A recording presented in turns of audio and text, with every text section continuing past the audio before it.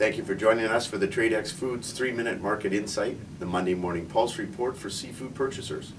Some quick and interesting news out of North America. Sockeye salmon prices are softening a bit, mostly due to downward pressure from Atlantics that is transferring over. The squid catches are increasing in California as we come into the peak season. Regardless, prices are high and are expected to remain that way. We've been noticing that the global economy is impacting premium on MSC certified products. Buyers aren't quite as willing to fork over extra money for the eco label. In the news this week, you've probably heard about the wild BC sockeye salmon that tested positive for infectious salmon anemia last week. The infection was diagnosed by a doctor at the Atlantic Veterinary College in Prince Edward Island, who received the sample from a fisheries statistician at Simon Fraser University.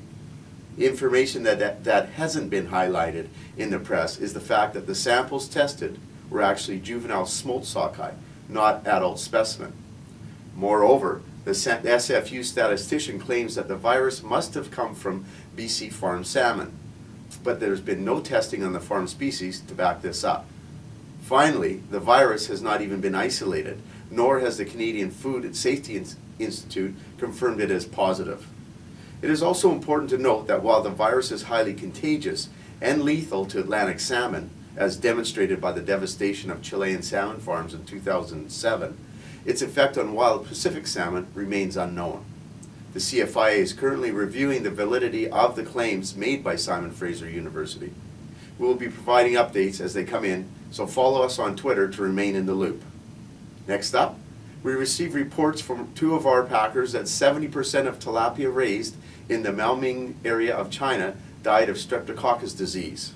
As a result, packers are asking customers to pay 17% more for product that was already purchased on contract deals, or face the implications of not having orders filled. Other regions have also experienced difficulty farming tilapia this year due to severe weather conditions. Essentially, it has resulted in a supply shortage and rising prices.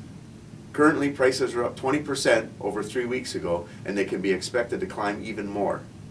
The disappointing tilapia season has many Chinese farmers thinking of making a change next year. Catfish farmers in China have made record profits over the last 2 years, a result of growing demand domestically in China and high prices. High profits are attractive, and tilapia producers are preparing to switch to catfish next year. Not surprisingly, it's already expected this will drive down catfish prices. Thank you for joining me for the Tradex Foods 3-Minute Market Insight. This is Robert Reierson. Buy smart and eat more seafood.